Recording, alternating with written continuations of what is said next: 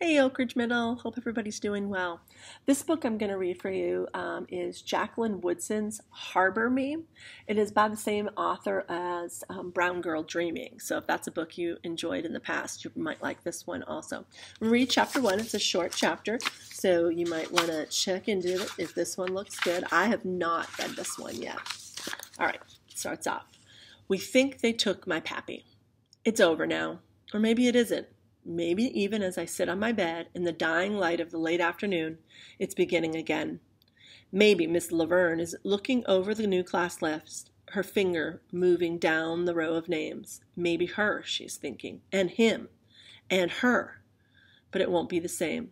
It won't ever be the six of us together again. We think they took my pappy. My uncle is a musician and a storyteller. He says the hardest part of telling a story is finding the beginning. I've pulled the voice recorder from my closet and have it sitting in the middle of my bed now. When I press play, Esteban's voice fills my room. It is scratchy and faraway sounding, but still, Esteban is here again, and all of us are sitting in our small circle in a place we call the ARTT room. Nobody knows where he's at. Outside, a blue jay perches on the edge of a branch.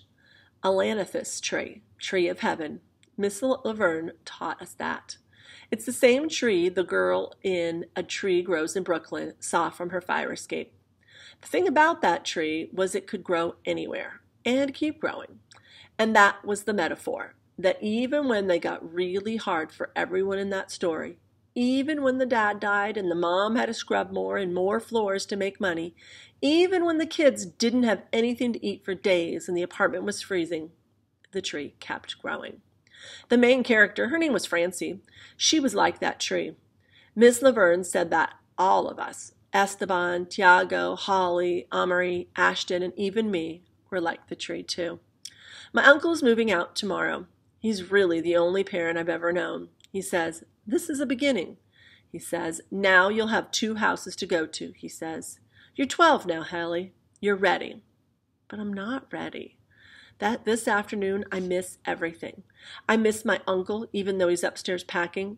I miss the ARTT room. I miss Holly and Amari arguing and Ashton pushing his hair away from his forehead.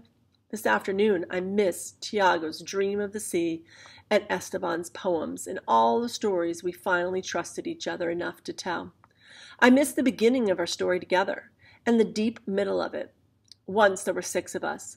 Once we were circled around each other and listened. Or maybe what matters most is that we heard. Downstairs, my father is playing the piano. Soft, sad notes floating up from the living room. The piano is old, found on the street a few blocks away the day my father moved back home. My father, uncle, and 3 other men lifted it up to the stairs, then had to remove the door to get it inside. It's an upright, stretched wood and yellowing keys. My father took a whole day tuning it, and now the notes move through the house, dipping down at the end like tears, rising up like a prayer. Upstairs, I can hear my uncle moving from dresser to bed and back again, and I think he is neatly folding shirts and sweaters into his suitcase. Most of his stuff is already downstairs. Boxes line the hall by the front door. His favorite chair is draped with a blanket. His guitars are stacked in their cases beside it. Tomorrow, he will move to Manhattan and start his new life. I'll be the bachelor I always meant to be, he said.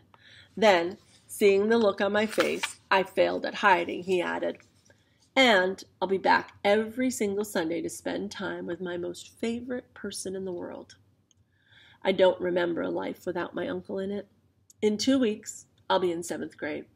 My best friend Holly will be there, but there will be holes where Ashton, Amari, Tiago, and Esteban once were. We think they took my pappy. I play the first words of Esteban's story over and over as my father's songs lifts up to my room, as my uncle packs above me, as the blue jay perches in the ailanthus tree, as the world keeps on spinning. Just a quick mention, each time that I said we think they took my pappy, that part was in italics, so it's kind of like a separate note from the rest of it. So I'm not really sure what happened to Pappy, but you should probably read on to find out. Again, the name was Harbor Me by Jacqueline Woodson.